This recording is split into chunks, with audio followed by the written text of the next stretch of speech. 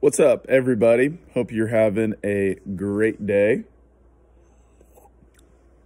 I wanted to do a quick little video here, trying to keep up with my YouTube devotionals. I'm actually going to be filming today, just here in a little bit, with my good friend Jordan Bryce.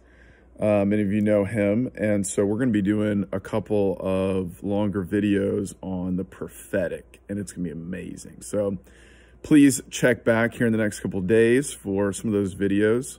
I'm going to really be ramping things up on YouTube over time.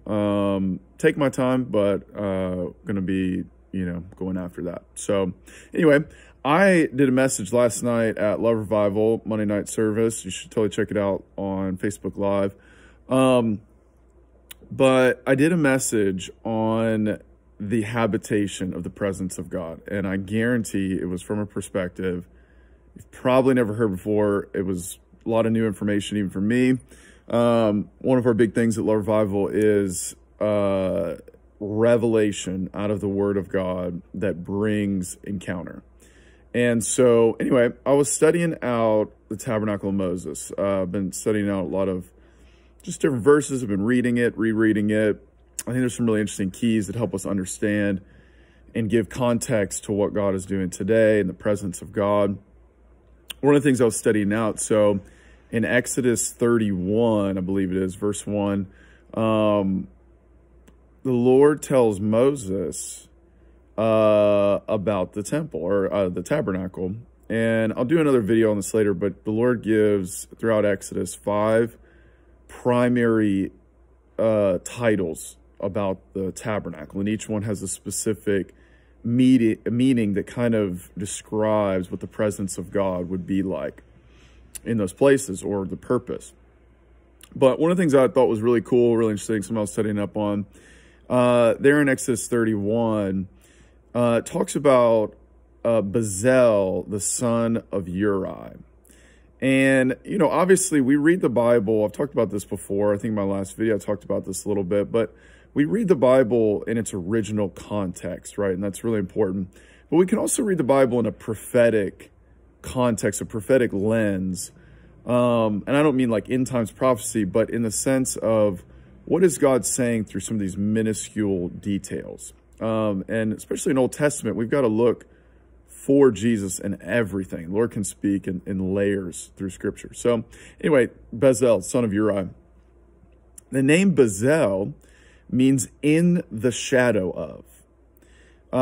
It's reminiscent, makes you think of probably Psalm 91:1. It says, blessed is the man who dwells in the secret place of the Most High. It's this whole shadow passage, being under the influence of the Lord, being under the anointing, in the presence of God. But it says he's the son of Uri. Uri means light or splendor of the Lord. And I was just thinking about this. I just think it's so cool. The way I said it last night, when I was thinking about what I was studying up is, so the father, right, Uri, his name means splendor. When we think of splendor, we think of worship. We think of worshiping him in the beauty of holiness, saying, Lord, you're beautiful, you're amazing. And we know from Scripture that when we praise the Lord, when we worship the Lord, it releases the presence of God. 2 Chronicles 5, 2 Chronicles 7, the Psalms, when we praise the Lord, he's enthroned, he rides in on the praises of his people. So Uri, again, means splendor, right? So worship produces, or you could even say births, it births the shadow, the presence of God. And Uri, he obviously produces, or, gives birth to his mother, obviously, but gives birth to the presence of God. Uri, the one who would, or Bezalel, the one who would build the temple, the tabernacle of the Lord.